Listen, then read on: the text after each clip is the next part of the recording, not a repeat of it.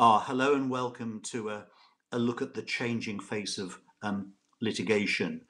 We have a wide territory to explore.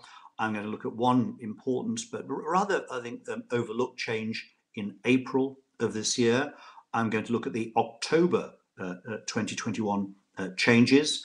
I'm going to look at what is happening next year, the year after, and the long stop, seriously, the changes that we are told are going to be in place by 2026. So as we see here from our opening agenda, our terrain includes vulnerable litigants. There's always something on Part 36.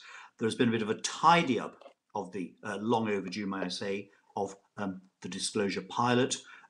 Big changes coming on alternative dispute resolution. I haven't mentioned, but I will, of course, in detail look at fixed costs, and I will reassure you that it is not the nightmare that I fear some people think it is or will be. And then the long stop, which is coming up by 2026, is the abolition of paper, something that breaks my heart, because if I don't write it down, I don't remember it, and I can read anything on screen and forget it at once. But if I read it on paper and I can doodle and scribble and annotate, I will remember it for many, many years, is my take on it.